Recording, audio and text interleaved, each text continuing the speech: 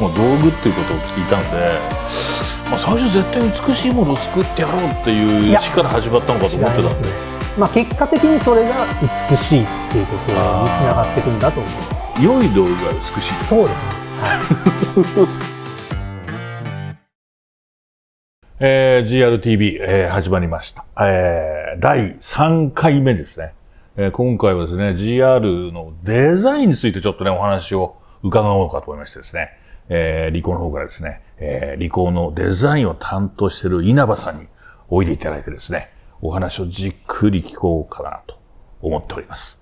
でも GR のデザインって本当に興味深いですよね。だから変わってるようで変わってない。初代の、フィルム時代からの GR をある程度意識してるところもあるし、そうでもないところもあるし、デジタルになってから変わってる部分もたくさんあるし、これ今僕がつけてるファインダーとかね、こういう形の問題もあるし、まあでも各所にね、相当こだわってるところあると思うんですよ。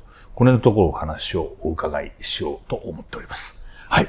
稲葉さん、どうも、こんにちは。こんにちは。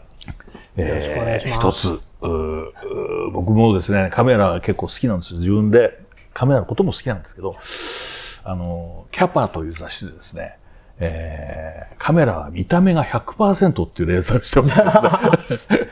もう機能よりもデザイン。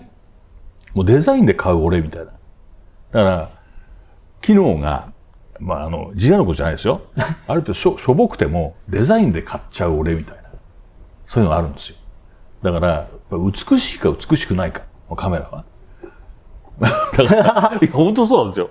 で、だから、性能が良くて、もうね、秒何百コマみたいな撮れたとしても、そういうの全然あんまり興味はなくてですね。本当に、美しいのだったら、うちに来ていただいてもいいかな。呼んでいただいてもいいだからっていうふうに、いつも思ってこう、カメラというのは選んでるわけですね。で、とはいえ私は、もう、ど素人です。デザインのことで何にも知らないし、カメラって一体どうやってデザインっていうか、こう開発されるときに、新しいカメラを作るときに、デザイナーさんっていうのはどういう役割をするのかって、それすらも実は知らないんですよ。はい。で、まあ、内緒のこともたくさんあると思うんですけれども、まあ、こういうカメラを作ろうって思ったときに、まあもちろんスペックありき、もう、そうですね。ですよね。はいはい、スペックもあって、はい、まあこういうコンセプトでやるんだと。で、GR だったら、やっぱり今までのどこへでも持って歩けるカメラ。はい、で、小型で、で、画質もいいっていうこと、まあスペック的にはそうなんだけども、プラスやっぱり、なんていうの、シンプルな美しさみたいな。そうですね。はい、あるじゃないですか。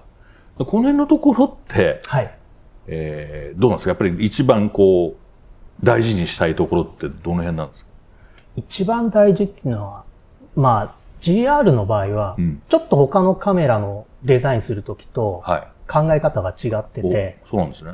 あくまでも撮影するための道具っていう、道具に徹する。そうなんですか。はい。なので、どこの、まあ例えば、はい。これ GR3 ですけれども、まあ、どこを撮っても、はい、どの場所を撮っても、形とか表面処理に全て意味がある。意味がある。意味がある。道具なんで、こういう形にするっていうことには、それなりの意味が全部ない。だから単なる、かっこいいデザインだからって、ここをちょっと光らせるとかっていうのは NG です、基本。あ、そうなんですか？はい。そういうのある、絶対あるのかと思ったらですけど。いや、過色、まあ、要は装飾的なものっていうのは、一切やらないっていう。やらない？はい。GR だけはそうですね。じゃあ、特別なカメラじゃないですか、すごく。これを、GR をデザインするときは、本当に、他のカメラとはちょっと違いますね、やるときは。稲葉さんね、僕が一番聞きたかったのは、はい。変わってるようで変わっていないっていうか、はい。変わったようで変わっていないっていうか、はい、言い方ちょっと難しいですけど、歴代の GR 見てると、はい、まあ、もう絶対見れば GR だってことはわかる。はい。けど、やっぱり、こう、じっくり見ないと、どこが、じゃあ具体的に変わったんだっていうのは、なかなかわかりづらいところが、そうですね。あるじゃないですか。でも、デザイナーさんはやっぱりすごい、なんていうそこにコンセプトっていうか、やっぱ自分の思いを込めてらっしゃるわけですよね。でも従来と同じような感じにしといてもいいんだけど、ここは、でも今回は新しいのにしたいとか。いや、どちらかというと、従来のものを使っていて、とにかくもう使い倒しますから、デザイナーも。その時に、いや、ここもうちょっとこうした方が使いやすいんじゃないのっていう気づきがどんどん溜まっていくんですね。それをなんとか直視にっていう形ですね。僕もすごい今日びっくりしたんですよ、本当道具っていうことを聞いたんで、まあ最初絶対美しいものを作ってやろうっていう意思から始まったのかと思ってたんで。まあ結果的にそれが美しいっていうことにつながっていくんだと思うんですけど。良い道具が美しい。そうですね。はい。ってことはやっぱり、で、GR で美しい。そうですね。だからそんなにこう、なんていうの、派手じゃないっていうか。いや、もう全然派手じゃないんですけど、もうデザイナーは血へどを吐いてやってますけど。そんな思いですか？いや、もういろんなところが結構大変な思いしてやってますね。この道具性というか道具感っていうと、やっぱり一番のところってこれグリップですかね？例えば持った時の。そうですね。まあグリップもそうですけど、まずはまあスナップシューターっていうことなので、撮影の一連の動きですよね。まあポケットとかカバンここから出してくるとか。取り出してくる、構えて取る、取り終わったらまた戻す。それに何のこう、使ってる人になんか負荷がかからないようにっていうか。なるほど。すごいですね。まず、グリップも構えるだけじゃなくて、まあ取り出す時のことも、そっか。考えているわけです。つまり、握るところがないと、スッて出せない。そうですね。はい。で、例えば、普通のコンパクトデジタルカメラって、意外とこう、グリップのところが考えてないカメラって多い。結構スッキリしたタイプが多いとは思うんですけども、まあスナップだと、どうしても取り出すときには何かしら、引っかかりがあって取り出せないとっていう問題があるので。あと、稲葉さんね、片手で持ったときとかそういうのってないですか？まあ僕は割とね、こう構えたりするんですよ。左手で添えたりとかする。でも、こう、片手ですごい安定して取れるようなグリップ感みたいなのってあるじゃないですか。そういうのを考えて。そういうのも、しっかり。これは多分、結局、一番最初の、デジタルになってからの、初代の GR デジタルから、まあちょっと、あれはちょっとね、偉大なデザインでもあるんですよね。そうなんですか。初代のデジタルってそこに踏襲したやつってこれでしたっけ？これはですね、今回の光学系を GR デジタルの大きさにもし載せたら、どんな感じになるんだろう。そうです。これ初代の GR ですね。まあ、ここに載せたら、初代はちっちゃいですよね。ちっちゃいですよね。センサーも小さいけど。ちょっといろいろと厳しいなっていう。それ機能面で厳しいんですか？やっぱりそのレンズはその大きさに入らないとかそういう。いや、やっぱりセンサーが APS-C なんで、挙動がどうしても径が。ですよね。そうですね。大きくなるので、そうするとグリップとかなり干渉してしまうですね。なるほど。だから、綺麗で小さくても、使いにくかったら意味ないだろう。そうなんですよ。そういう考え方です。はい。なるほど。だ最適な大きさっていうのはやっぱり。あるよね。あるわけです。だから小さいから言ってもじゃないんだと。まあ僕なんか大きくても良くないですけど。そう。難しいところでそれ。そのバランス。そうなんですよ。ですよね。で、まあちょっとグリップの話長くなっちゃいますけど、初代の、フィルム時代の GR って、フィルムのパトローネを入れるスペースっていうか、その厚みがグリップになったような雰囲気ってあった。そうですね。まあだから、グリップって必然、そういう機能的な必然と、まあ使いやすさと両方こう兼ね備えてるみたいなところがあって。そうですね。でもデジタルになったら、そのパトローネ質みたいなのはいらないじゃないですか。フィルム質はいらないじゃないですか。だから本当はもう、本当ぺったんこにしてやろうっていう考え方があってもいいんだけど、初代の頃からもうちゃんとそういうグリップ感がちゃんとしてるようにデザインされてる。スナップ撮影にはどうしても必要ですね。ちょっとなんか感動しましたね。はい、それだけでももう。じゃあもう終わりにします。で、はい、じゃあ道具的な話からちょっとどんどん聞いちゃいますけど、はい、例えばシャッターボタンがこの、なんていうの、小判型になってるとか。はい。この辺はどうなんですか？これはですね。普通シャッターボタンといえば。丸い。半丸。はい。でも小判型。はい。これは一体っていう。これは、まず、シャッターボタンの中心を押したいわけですよ。そうそうそう。押したい。丸い形のシャッターで中心を押そうとすると、ここにちっちゃい丸が、要はこの小判型のシャッターボタンの中心はここですけども、指に当たる感触が同じ面積で円を描いちゃうと、しかもボディから、携帯性を考えるとボディからシャッターボタン出ないようにしたいわけなので、なるほど、なるほど。そうすると、ボタンの中心が後ろに行ってしまうんですよ。もうちょっと後ろになっちゃうってことですか？そうですね。ここに要は、丸くなると、小判型と違って、これと同じ面積の丸を描くと、中心が後ろに行ってしまうんですね。そうすると非常に押しにくい位置にシャッターボタンが来てしまう。押しやすくて、しかも、ある程度のシャッターボタンの面積を持たせよう。しかもなるべく前に。でも、ボディからは出っ張らない。っていう形で、この小判型っていうシャッターボタンが採用された。ちょっと意味ありますよね。でも、小判型でね、不便に思ったことっていうか、逆に言うと、ちゃんと便利だなって思いますもんね、使っててね。この周りの縁も意味が実はあって。ちょっと盛り上がってる縁。そうですね。デジタルの初期の頃は、なかなか半押しっていうのが、伝わりにくいっていうか、なので、これで半押しのところをイメージさせるのと、あと GR 一気押しフルプレススナップっていう機能があるんで、それとの区別をつけるために物理的に指に感覚を与えてるんです。すごい。そうなんだ。なんとなく地平道を吐く。私は分かってきたような気がします。そこまでやってるっていうか、普通のカメラでそこまでやるんですか？そこまでやるんですかって言い方失礼ですけど。まあ一眼レフなんかはね、グリップがこう出てるんで、そこまで、だいたいグリップしていい位置にシャッターボタンっていうのは置けるんですけども、こういうスナップシューターの携帯性っていうのも第一なので、そういう上面のこの面積の制約の中でいかに使いやすくするかっていうことで、この電源ボタンも逆に丸くて小さいじゃないですか。はい。ライトもついたりするんですけど、その辺はどうですか？電源ボタンの大きさと位置関係とか。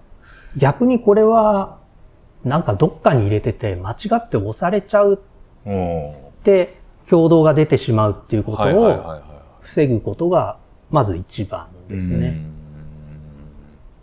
あと今挙動が出るっていうふうにおっしゃいましたけども、この振動式っていうのも、もうメカ的な面白さっていうのもあるんだけど、デザイン的にはどうですか？これ出したままの方がデザインはしやすいとかそういうの、いや、そういうことはないですね。ない。はい。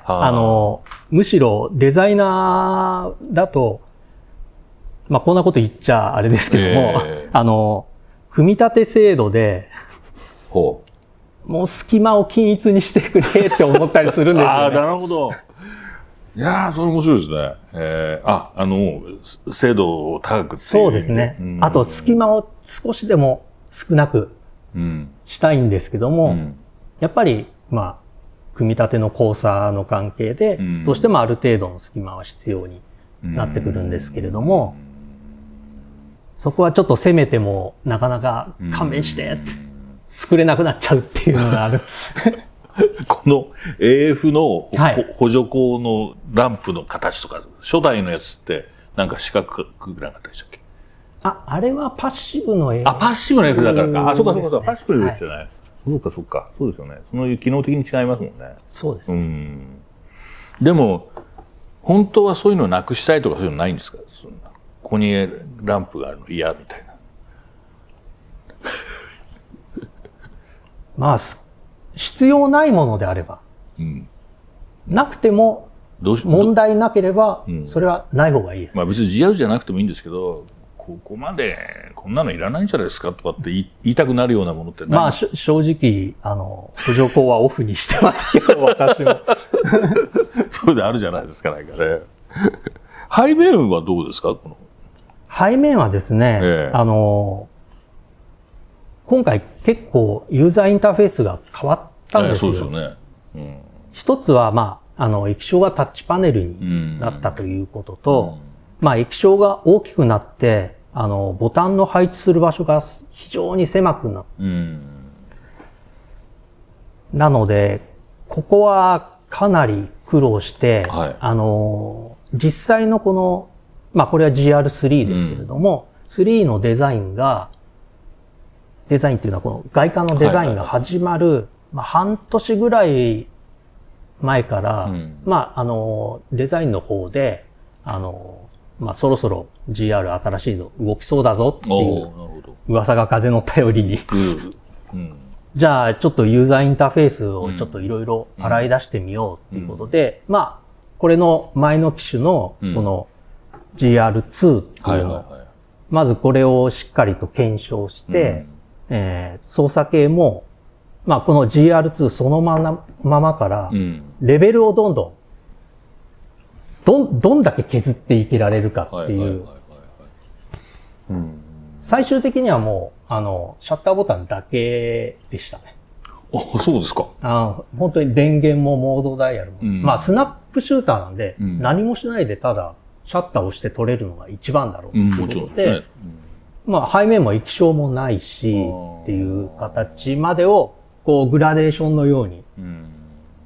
で、どのあたりを、ベースにしたらいいかっていうことを考えて、そこからいろいろな操作系をさらに発展させて、もう、相当の人にいろいろヒアリングして、モックアップを作って触ってもらったりして、それは社内でいろんな人に触ってもらって意見を聞くんですか？そうですね。社内の、GR リストですかね。GR うるさい人。そうですね。それ結構意見あるんですか？もうちょっとこうしろとかああしろとか。いやーもう、うるさい。結構、辛辣な意見もあります。こんなんじゃダメだみたいなのあるんですか？僕はね、でもすごい気になるのは、ストロボが内蔵されてないじゃないですか。3から。デザイナーにとっては、僕ちょっと嬉しいんじゃないかと思うんです。そうでもないんですか？嬉しいっていうのは多分ですけども、塗料関係で嬉しいです。塗料関係。はい。GR2 までフラッシュがついてたんですけども、ここは樹脂じゃないですか。これ樹脂の塗料を使わなきゃいけないです。なるほど。こっちマグネじゃないですか。そうですね。マグネの塗料を使わなきゃいけないです。いや、マグネっていうか、要は金属の塗料。金属用の。それは違うからってことですか？で、これを合わせるのが、非常に大変なんですね。それで、この GR、GR2 は、樹脂の塗料をボディにも塗ってるんです。ああ、そうなんですか。それで合わせた。多分ね、GR デジタルの頃って結構、こことここが。違う。ちょっと見た感じ。それはデザイナーが許せないんですか？それとも、なんかいろいろ企画してる一番偉い人が、これは何とかしろとかって言うんですか？いや、デザイナーが許せないですね。そうなのか、デザイナー。それで GR の時に同じ塗料を使う。ただ、どうしても、同じ塗料を使う場合は、樹脂の塗料を使わざるを得ないんですよ。塗装した後に焼き付けっていう熱を加えるのがあって、プラスチック用の塗料っていうのはその温度が低いんです。金属用のっていうのは当然温度が高いんです。なるほど。で、低い方に合わせているんで、GR の塗料っていうのは、昔から、南部鉄器ってあるじゃないですか。ありました。あれのザラザラだけど、しっかり持つと、こう、ザラザラなんで、ブレないんですけども。なんか摩擦係数が高いんだよ。ただ、触ったり洗ったりしてるときは、引っかからないじゃないですか。ああ、そうですね。あれをちょっと目指してるんですよ、GR の外観の塗装っていうのは。そうなんですか。で、そのために、塗料の中にビーズっていうちっちゃな粒をいっぱい入れて、で、焼き付けの時にその粒がいい感じで、完全に溶けちゃダメなんですよ。残る。ちょっと溶け、半熟程度で、ちょっと溶ける。全く溶けないと、単に引っかかるだけになってしまうんですね。でもね、稲尾さんね、これ、ちょっと僕が突っ込んじゃいますけど、はい、マグネって、表面がデコボコしてるから、はい、実はザラザラの塗装をしてるカメラが多いっていうふうに僕は聞いたんですよ。で、ツルツルにしたいカメラっていうのあるじゃないですか、他のメーカーで。はい、で、それはすごい苦労するんだと。いうのを散々聞かされたことがある。はい。赤木さんはあれでしょ、ブラックペイントのカメラとか好きですよね、とかって。これ見てください。ついにツルツルができましたよ、とかっていうふうに言われたりすることがあって。まあ、ちょっとその話は違いますけど。はい。だから、ザラザラにするっていうのは、なんていうの、表面の加工を、まあ、ある種、適当って言っちゃいけないけど、はい。ごまかす意味があるんだ、というふうに僕は思ってたんですけど。はい。でも、確かに GR って、持った感じの、なんていう、引っかかり具合っていうのはグリップそうなんだけど、すごくやっぱりいいと思うんですよ。だから、これがツルツルだってしまうのもちょっと見てみたいのが気もするんですよ。はい。気持ちとしては。ツルツルでも、滑らないようなツルツルっていう塗料が、ある。やれれば。すごいね。やれれば可能性はあると思いますね。単純に、要は、ツルツルっていうのも、過色って捉えちゃうと、GR ではちょっと使えないな。なるほどね。ツルツルにするに意味がきちんとあれば、すごい。使えますね。でも、光沢が好きな人もいると思うんだな。はい。いや、稲葉さん嫌いなのかもしれない。いや、そんなことはないですよ。はい。そんなことはない。ただ、スナップカメラにとってそのツルツルが果たしていいのかっていうのは、ちょっと考えないといけない。そこも、だから、いわゆる機能重視でしょ？そうですね。はい。ある意味では。ってことはですね。はい。GR って、ある意味、なんていうか、街に潜むじゃないけど、そんなに色気があるカメラじゃないじゃないですか。かつてカラーバリエーションいくつかありますけど、そういう意味では、デザイナーさんとしては、なんていうか、ちょっと地味って言い方変だけど、物足りなさみたいなのはないんですか？いや、ない。むしろやりがいがあるっていうか、じゃあこうしてやろうっていうのは。そうなんですか。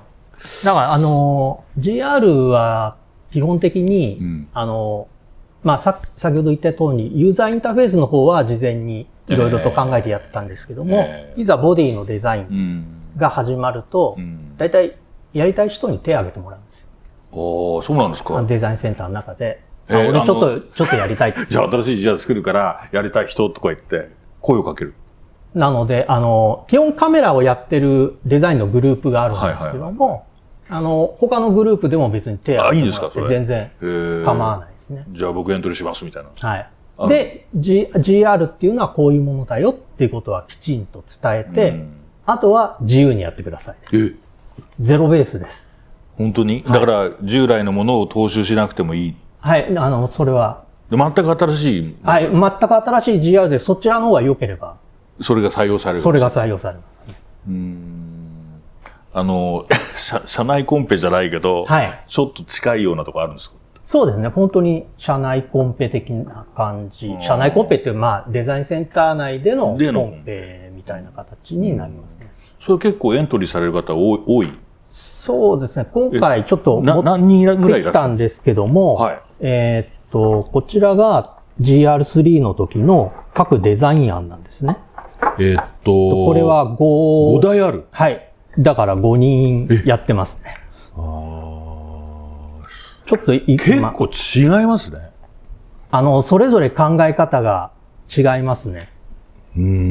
で、面白いのは、はい、みんな多分使ってて気づいたと思うんですけども、はいはい、初代の GR デジタルはいいんですけども、はい、GR デジタル2から、GR、2も入れてるのか、GR1 まで、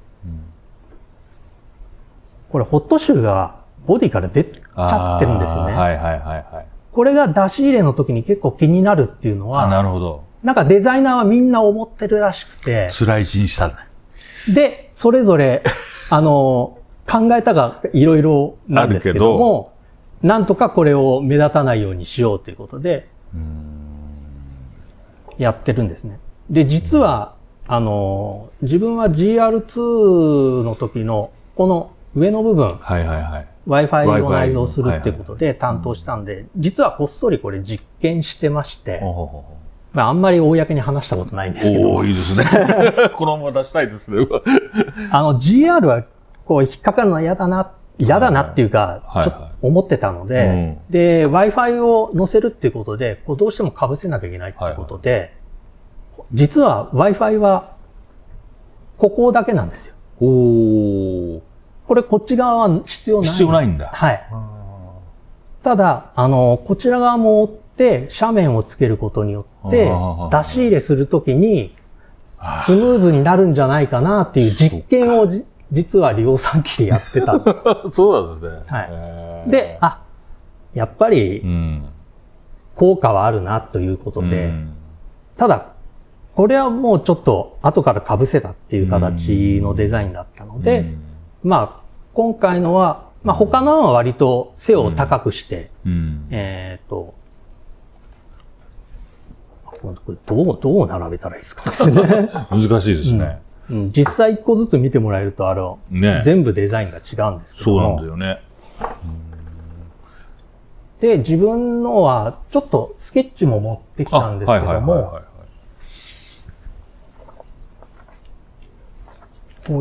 こうやって見せる。まあでも、後でまた、見てみただくから大丈夫ですよ。私に聞かせてください。実はこれ一番最初にスケッチで描いた一番最初の絵です、これ。もうその時からちょっと上をちょっと丸めてるんですけれども、この出っ張りをうまく隠しつつ、ボディの体積は増やしたくないなっていう形態性。で、体積一番効いてくるのは、こういうカメラの両線が、ここが高いと要は、いろんなところにケースとか、ポケットとか、カバンとかに入れるときに、ここが一番当たるので、なるほど。ここの位置は下げたまま、真ん中を上げようという。それで、この時は、そうですね。こういった形で。そうか。こういう風にすることで。はい。で、ここの両線は、まあ、従来の高さを維持しつつ、真ん中だけちょっと膨らませて、そうすると、ここは引っかからないっていう。そこに入る。しかも中身も入るっていうか。いや、まあ、これは言っていいのかどうかわかんないですけど、これね、結構最初はここ。もっと膨らんでたんですか？これ結構膨らんでるんです。かまぼこみたいな感じですか？量産機と比べると、かまぼこ具合が違うと思うんですよ。本当だ。全然違う。違うんですね。全然違うじゃないですか。はい。ですね。後から設計者からポンと肩を叩かれまして、ここ、センサーを回転方向でSR を効かせると、突き抜けるよと言われて、それでちょっとこう、なるほど。弱めになったんですけども。今ちょっと中身のエンジニアの方との話も出たんですけど、僕あるメーカーで、やっぱりデザイナーさんと中の、機構を考えるエンジニアさんと、結構場所の取り合いというか、戦いがあるみたいな話を聞いたことがあったんですけど、でもね、GR の場合はどうなんですか？ GR というか、理工の設計者っていうのは、割とデザイナーのために頑張ってくれる設計者が多いです。デザイナーがこの形がいいんだったら、なるべくそれを考えてあげようっていう、ふうに考えてくれる。ってことは、最初に例えばイラスト図っていうか、模式図っていうか、なんていうか知りませんけど、こうイラストの絵が出た時に、この中にどうやって埋めていく、そのスペースの中に埋めていくかってことをエンジニアの人が考える。ある程度の中身っていうのは、決まってるんですけども、いざそれにデザインとこう合致させた時に、ちょっとここは、でもこれは設計側でうまくどうにかなるか、これをこっちに移せばとかっていうふうなことは結構協力的にやってくれますね。じゃあ仲良し。はい。いやいや、なんか、ね、結構。たまに、あれですね。ぶつかることが。ぶつかることは、最終品とかで、もう OK してくださいっていう。お願いしますってことですか。そういうのはあります、ね。ここは譲れるとか、譲れないとかっていう感じですか。そうですね。今回の先ほど言ってた塗装も、これ多分半年以上かかったんですよ。この塗料、塗装になる。すごくないですか？もう何度も工場に行って、一日、朝食で、いや、もうちょっとこう、もうちょっとこうっていう形で、何回か行って。本当に簡単なことじゃないですね。で、しかも出来上がったのが、かなりこう、量産するのには大変な塗料。それがありますもんね。一個もんだったら OK だけど、それを大量に作るってね、よく聞きますもんね。そうすると工場から泣きが入るんですよ。私もうちょっと合格の幅を広げてくれませんか？なるほど。厳しすぎると。ちょっとこの特徴的っていうか、特殊ってまではないんですけども、先ほど言ったように、塗料の中にこうビーズを入れて、焼き付けて溶かすっていう、その溶け具合の、要はこの粒の立ち具合みたいなものっていうのが、デザイナーの求めるものと、実際に上がってくるもので、違う。はい。実際は、このビーズがちょっと、お餅じゃないですけど、ちょっと溶けて、でもその上にきちんと塗料が乗っかってるっていう。説明がすごくないですか、それ。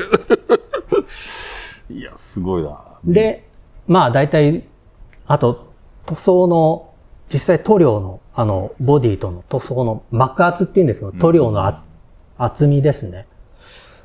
確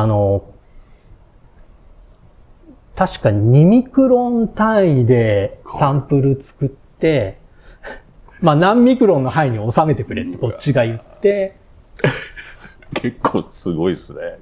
この塗料はちょっとね、厚くなったり薄くなったりで、艶が結構変わるんですよ。ああ、そうなんですか。はい。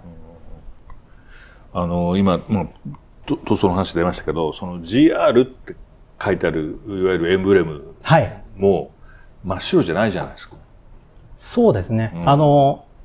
実は、GR3 以降ちょっと暗くしてます。ですよね。はい。それも結構、なんか普通名盤って主張させたいところだけど、やっぱりスナップシューターのカメラだから、暗くしようっていう感じ。あと、GR2 の時より、マクロ性能がかなり上がったので、映り込みの問題です。映り込みで、デザイン案では、これ真っ黒だったんですよ。真っ黒だったんですか？エライカでもそういうカメラありますけどね。そうですか。ちょっとそれは、ちょっとっていうことで。いや、僕なんか失礼なんですけど、これマスキングしたりしてさらにこう、デザイナーさんには悪いんですけど、でもちょっとこういうこともしたいなです。でも、ね、あって、主張してもいいかなって思うこともあるんですけどね。その時に検討してた黒の塗料は、ストリートエディションの GR ロゴに。あれは黒をやってるんですよ。そうなんですね。はい。なるほどね。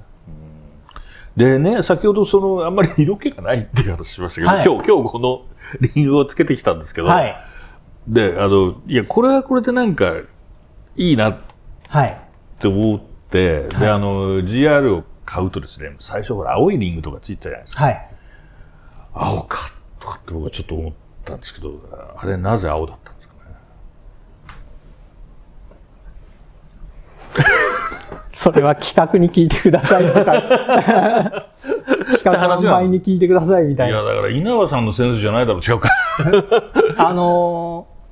初回限定で青リングがつきますって言われた時に、いや、勘弁してくれって言いました。だ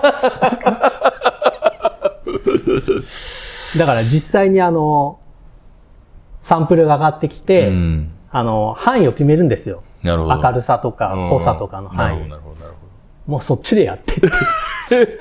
いや、稲葉さん投げたら、それ。すげえ話だけど、これ使えるかしら。でね、まあ、青は置いといて、この色結構僕好きなんですけど、ダメ？いや、それは割と企画とデザイナーで一緒になって、別売品は、初回限定でくっつけるやつで、別売品は、綿密に、こういうのがいいんじゃないかっていう。ミスリっていうか、なんか、おまけについてくるやつは適当みたいになっちゃうんですけど。いや、おまけはいつの間にか色が決まってるんですよ、いつも。本当、それは困りますね、それは。まあいいや。そうなんですね。おまけの色も何か裏ではなんか深い意味があるらしいんですけど。そうですか。ちょっと今度追求しますかね、それね。GR テレビで。追求しようか。企画の人にちょっと話を聞いてギューギュー言って。まあいいや。そのブロンズカラーはすっごい苦労しました。あ、そうなんですか。はい。この色？はい。いや、なんか、ここで買ったんですよ。はい。で、どれにしようかって言ってたら、ブロンズがいいに決まってるじゃないですかって言われて、なんでそういう根拠がないのに、そんなにブロンズを勧めるのかって思ったんだけど、別にちょっと関係ないかもしれませんけど、苦労したっていうのはどの辺苦労された？これはアルミニアルマイトの染色をしてるんですけれども、これ、どっちかっていうとこう、濃いとか薄いとかはっきりした色っていうのは染色しやすいんですけども、これはちょっと赤みが強かったり、ちょっと黄色みが強かったりで、全然色が変わってしまうんで、なかなか OK が、サンプルが上がってるたびに違う違うっていう感じでしたね。本当？だってだったらこのまた塗装と一緒じゃないですか、さっきの話。いや、もうそんなのばっかりですよ。でも、なんというか、ちゃんとした商品として売るものだから、そうですね。はい。当然、稲葉さんの方としても妥協できないっていうか、はい、自分でも納得したものを作りたいみたいなところがもちろんある。そうですね。自分の理想がここにあると、なんとか近づけよう。もう、じゃあ、こうならいいか、みたいな感じ。そうですね。